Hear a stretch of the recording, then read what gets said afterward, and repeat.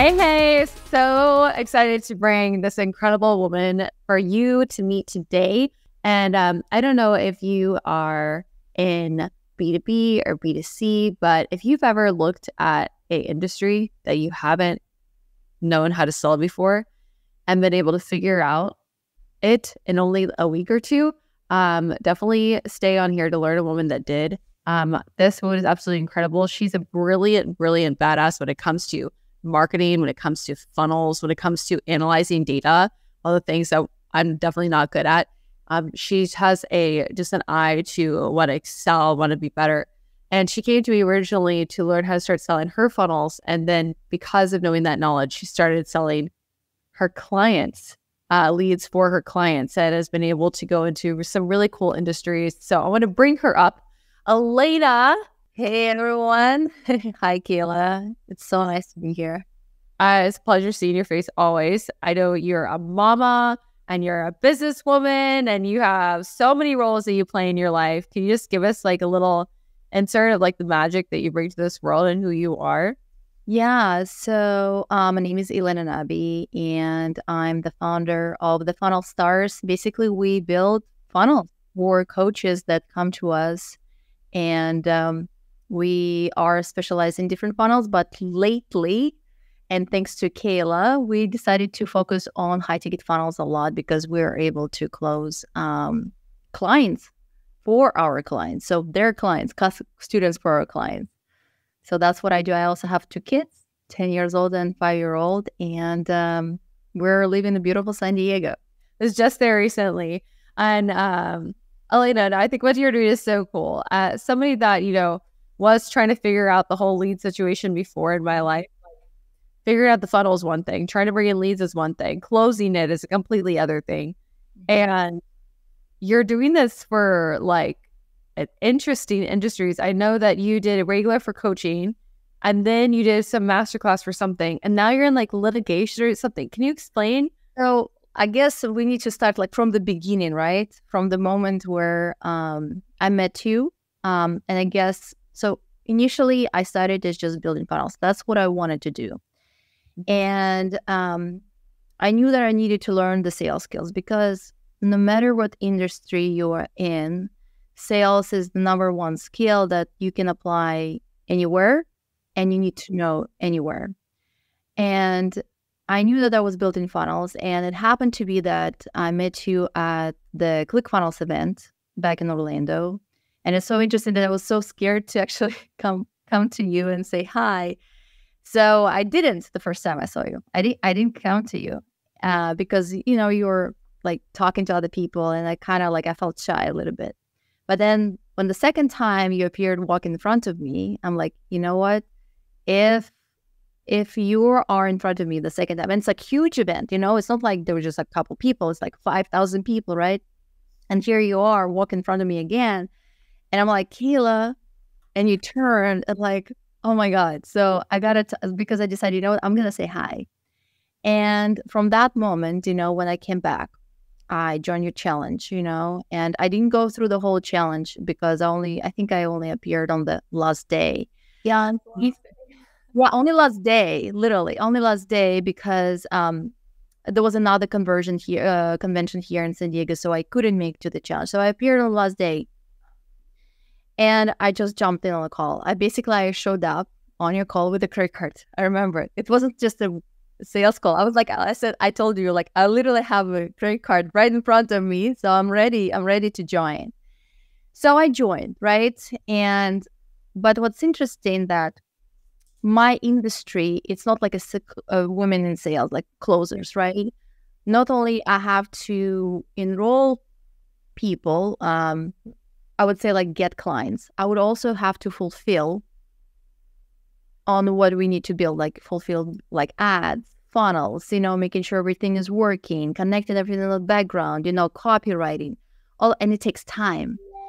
So I was part of your program, but I felt like I was not taking full advantage of it because here I got a new client and I have to fulfill it. And then so I wouldn't have enough calls per day to really practice. Mm-hmm.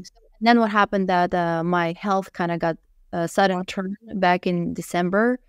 And I actually had to step back and try to figure out what do I want to do next. Yeah. And the good thing is that I still felt that, and that was the moment when I kind of decided I'm going to step back a little bit. And I believe Russell Brunson, he said that, step back, work quietly, and then show up like a superstar. And that's the day when I'm like, I'm going to try to figure out on my own what I want to do. So I still build funnels, not as much as I wanted because I was trying to figure out what was happening with my health. But then what happened that there are a few people that reached out to me from the ClickFunnels and they asked me to build for them a funnel. And I did. And then when I went into their back end CRM, I saw a bunch of leads that were just unattended. So didn't actually have a system for them to enroll students. And I saw a great result that they were bringing to the people. I saw amazing reviews and I felt like, okay, will you let me help you close for you and enroll students? What's interesting that at that point, it's right now I'm kind of realizing it, but at that point I'm like, let me just try a few, like just get a few people, and I know my first client, but I didn't tell anyone in the group because I'm like, you know what, it's okay. They're probably super hot, it's not even my job, to close them. I'm like, no. You close the client and you don't tell anybody. I don't tell you. You're like $10,000 clients, right? Like 10K. Yeah, 10K. So you close the 10K and you're like, I'm not going to tell anyone because it's a fluke. Is that what you just Yes, it's like it's a fluke. They're hot. The lead was hot, they really wanted to join, it's a fluke. And you have to also understand that the client that I was closing, he is litigation, so there are certain terms, and I didn't know many terms. I was just kind of like following the script. They wanted everything that we were practicing inside the inside the group, on our coaching calls. So did they not give you a script? You were using my script? I was using your script. Yes, I knew. Well, they did have a script. I was using your script. Well, I was using, of course, there's like general script, but I would change it to the industry, right? Yeah. So I would adjust your script to the industry, and I realized how versatile it is. That now, whenever a client is gonna come to me, I will adjust the script to their industry. But it's in that.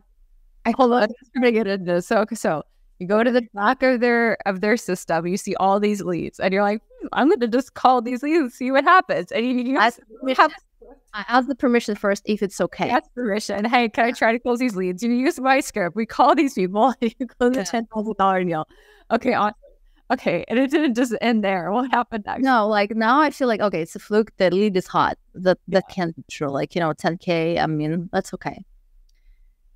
And then I do the second lead, reach out, and then, and the way how we build the funnel, it's interesting that we specifically choose the hottest leads to reach out to us because our email sequence asks them to reach out to us first. So lead is already kind of like want to get on the mentorship, but what I found out is that's not enough. So you still need to close them on a call. You need to really understand what their pains are, right? What do they want, and kind of like even make it that even if you join, it's okay. If they don't join, it's okay. Like the tonality is very important, extremely important. And so interesting that after a while, I started like having too many calls. Like today, I had 7 or 8 calls. Oh, wow. And I've like at the end of the calls, your tonality is becoming less exciting. And I guess you feel like a little bit more tired and people enrolling better. I guess because you get so tired that you're not excited anymore. They're like, does she really want me to be part of this mentor program? I'm going to sign up. So it's interesting. But anyways, coming back to that client, I thought that the first one was a fluke. And then I closed the second one. Okay. And then I closed the third one. Shit. All right. And then I closed the fourth one. And that's kind of like told you okay, I closed the four people and I made 40, I closed a 40K for a client. Oh my God. And then last week I closed one more, so I made 50K. Yeah. So it's like now at least I see there is, it wasn't a fluke. Yeah. And this wasn't even the main source of income. Like the client was your funnels, but because you knew how to close, now you can have more money. So now what we offer when people come to us to build a funnel, so we're not just going to build a funnel, we can actually help you close. And actually, it's not just going to be me. Yeah. I probably need to hire somebody also to help me, get to clients and close. So we see like now we can control the lead from the moment the lead comes into my client's space all the way to them becoming actually a student or like enrolling in the program. So, and I guess that gives me extra control. And that's why it gives me more success. Because before I would do like a funnel and then I would not know what's going to happen later on. But now we can say, hey, we built this funnel and it already brought 50K. Now, do you see the difference? So it's kind of like, it also reflects really good on our success. Yeah, on the marketing side, you're like, hey, look how much money I was able to bring through this thing. Yeah, exactly. With the right skills too. So you're not like hoping and praying on their skills. Because I see that a lot with people that build funnels, that they get paid on the backside. They get frustrated because somebody isn't closing. Yeah. And I see all of that. In the script, I'll tell you something. The script works.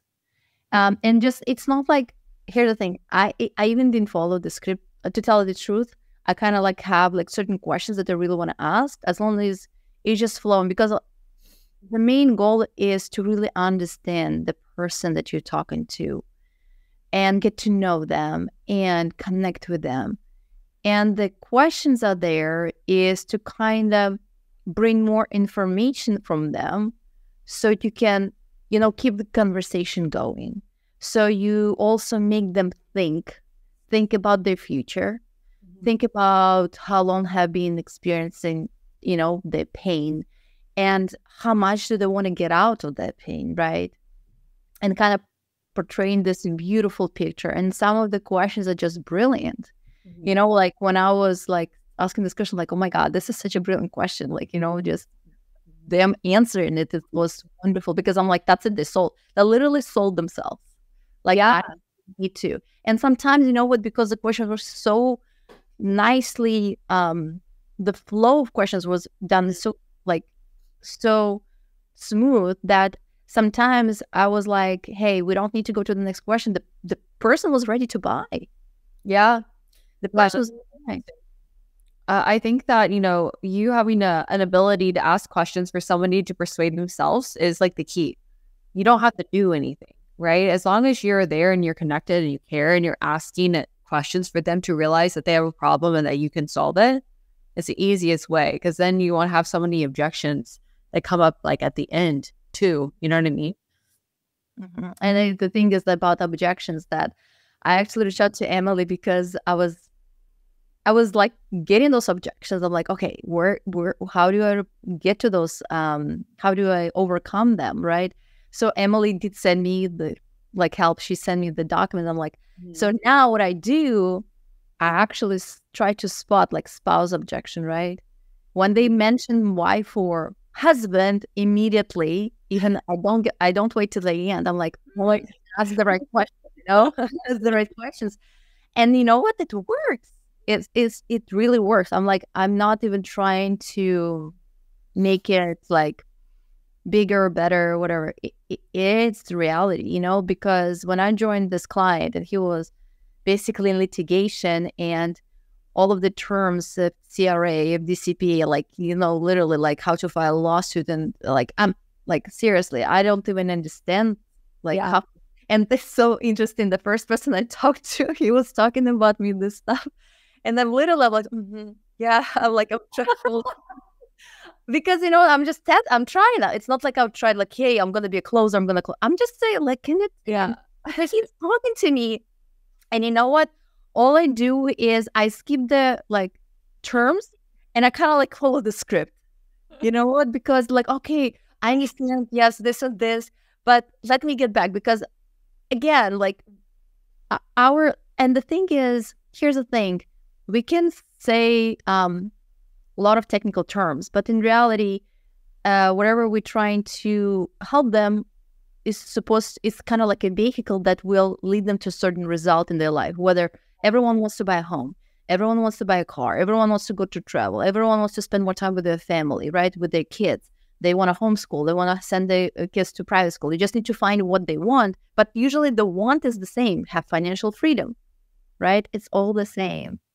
You just need to find it. So you don't need legal terms. Like, that's what I'm saying. Like, you don't need to know the person that you're closing for, like, their industry inside out. Because as long as you can tap into person's emotions, it works miraculously. Yeah, no, you're right. No, people buy with emotion. They don't buy with logic. And when you have skills, like, that's why we're able to train in 148 different industries now. You know, it was really interesting, like, being coaching and then started training insurance, started training solar, and then logistics. And like, it's been really interesting because I first was like scared, right?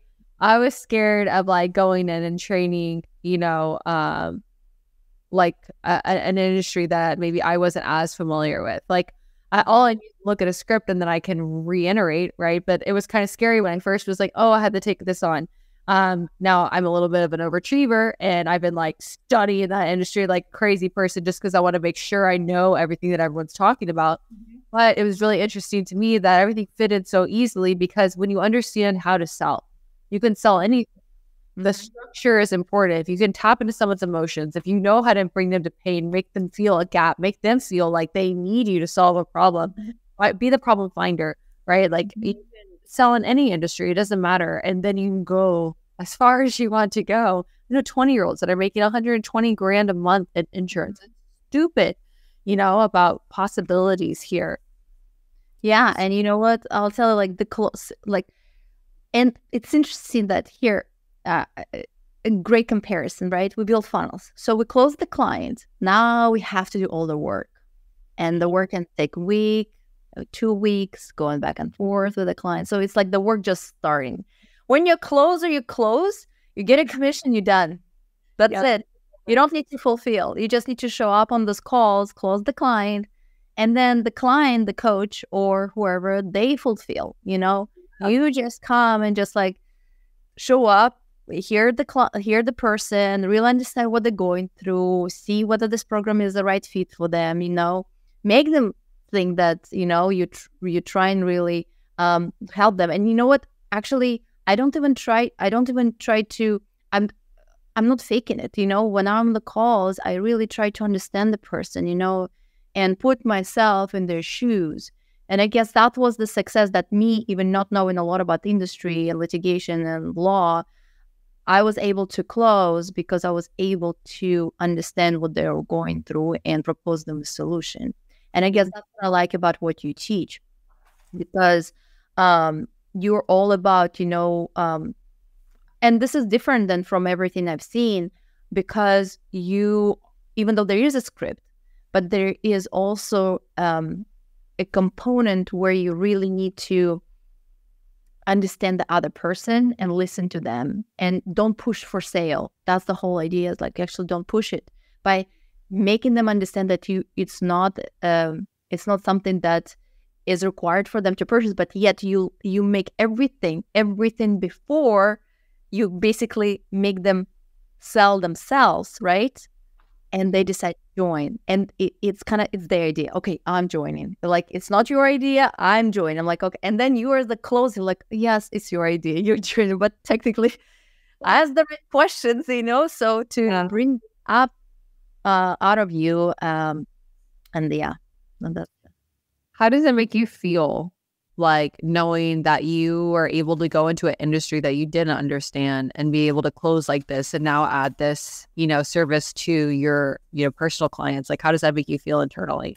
Oh, I know that if I can do litigation and law, I mean, like, gosh, I can do any other industry.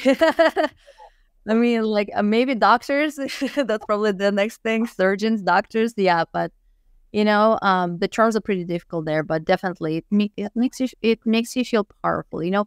And I guess it also makes me feel more fulfilled because I know that I can help my clients and I can serve them at a higher level. Yeah, absolutely.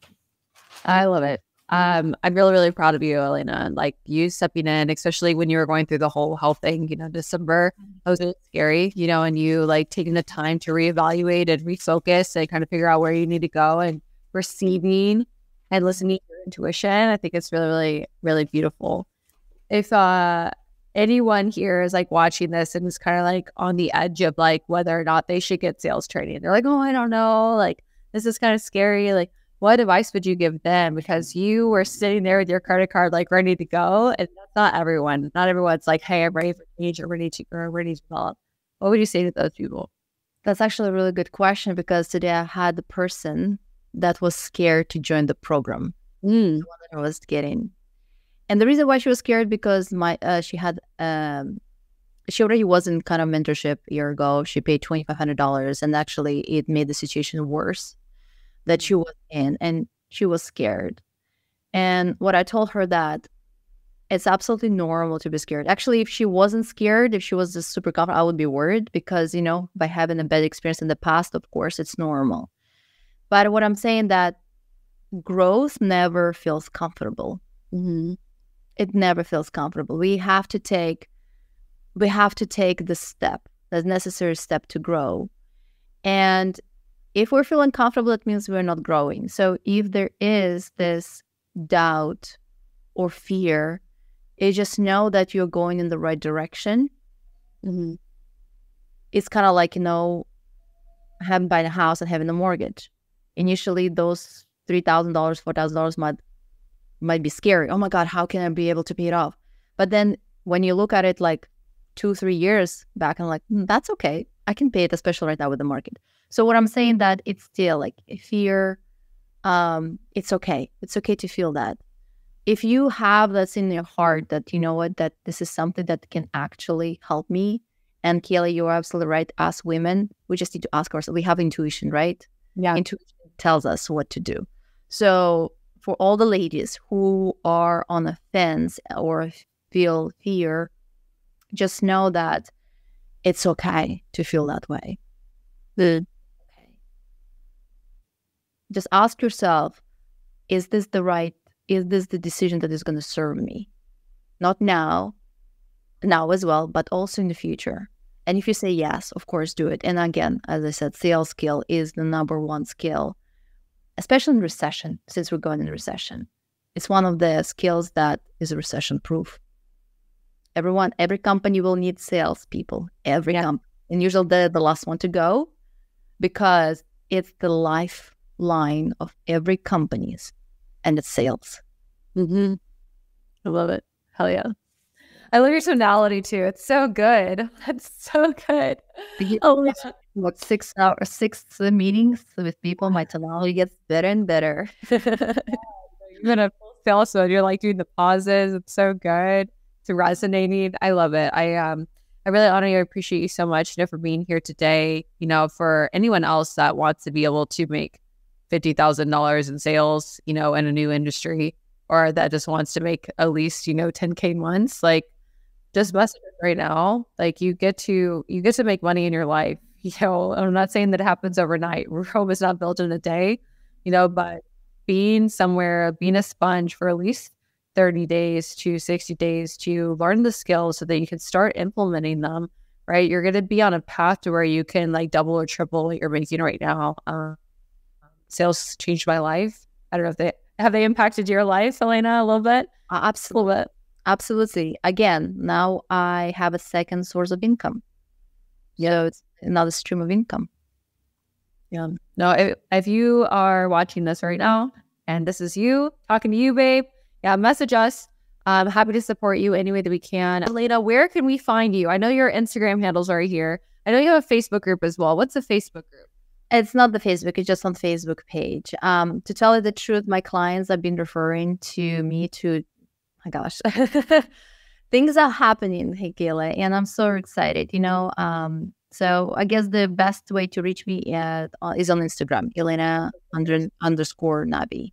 Perfect. So we'll put it right there for you. So reach out to Elena if you need a funnel built, or if you just want to ask her where she gets her hair done. All the things right here. But we love you. Thank you so much, Elena, for being here. I appreciate it. Thank you, Kayla. Thank you, everyone.